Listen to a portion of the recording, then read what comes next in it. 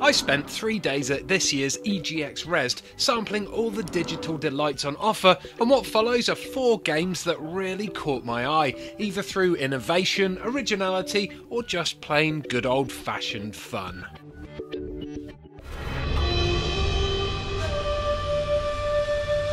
It may look all cute and innocent at first glance, but don't let the gorgeous SNES-inspired graphics of Titan Souls fool you. This game has the potential to reduce you to tears. In a good way. It's as punishing as Dark Souls, but with the addictive, just one more go gameplay stylings of Hotline Miami, and each enemy encounter is dripping with tension. Everything about Titan Souls makes you feel insignificant against the game's boss-type only bad guys. Your tiny character will die after just one hit, while his weapon, a solitary arrow, leaves you defenceless every time you take a shot. You can run round and retrieve the arrow, of course, but by willing it back into your hands forced pull style, it stands a chance of scoring a second hit on the enemy. The trade-off to this, however, is that using telekinesis routes you to the spot, and that's not ideal when the only sure way to avoid becoming a squishy mess on a Titan's soul is to stay constantly on the move. As with most games of this type, practice makes perfect, and the feeling of beating a seemingly impossible boss is exhilarating. Expect to hear legions of gamers screaming obscenities at their PS4s and Vitas on the 15th of April.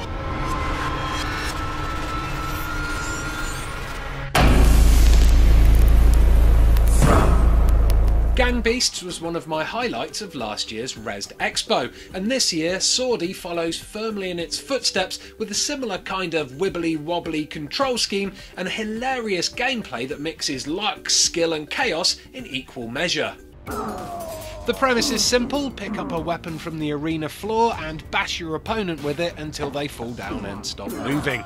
The execution of that premise, however, is a whole different ballgame. Each weapon handles slightly differently, and instead of spamming an attack button, players must use the thumbstick to spin their fighter and build up enough momentum to deliver a killing blow.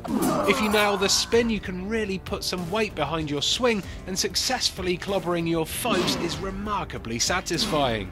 Predictably, the chances of fluffing your moves and mistiming your attacks are pretty high, which of course leads to the usual calamitous consequences associated with these types of games.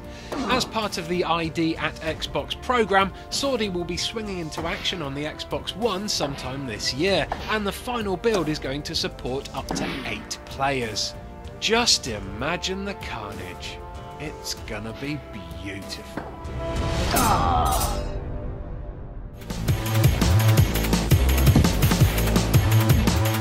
Vomit. That's what my answer would be if someone asked me what you would get if you crossed Wipeout with Oculus Rift.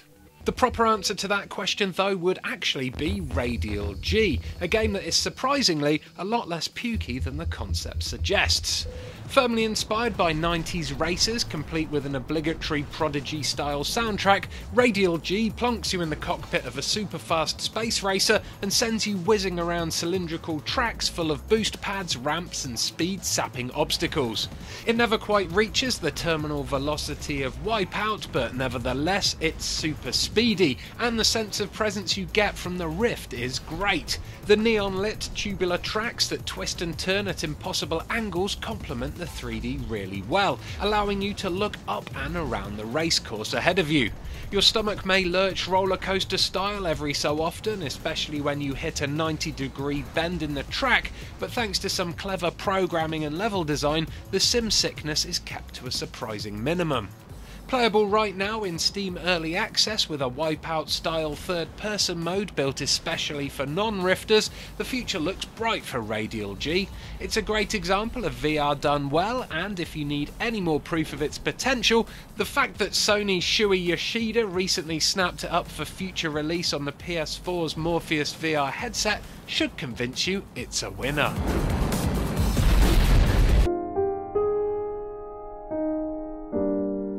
Something FMV Night Trap.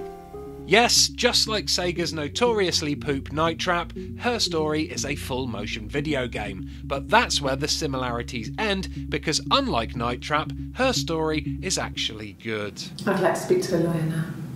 Set in 1994 and played from the viewpoint of a person operating a police computer terminal, Her Story is a crime fiction game where clues must be pieced together from archived suspect interviews. While the actual gameplay is limited to entering search terms into a database and organising folders in a replica of an early 90s Windows desktop, the narrative experience is as rich and compelling as they come.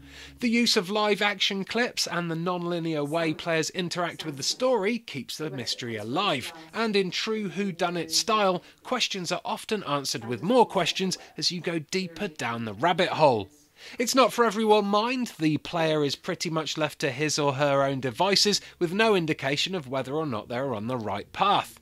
This slow pacing and unstructured gameplay may be frustrating for some, but those armchair sleuths among us who are hankering for a new kind of experience should definitely have Her Story on their most wanted list.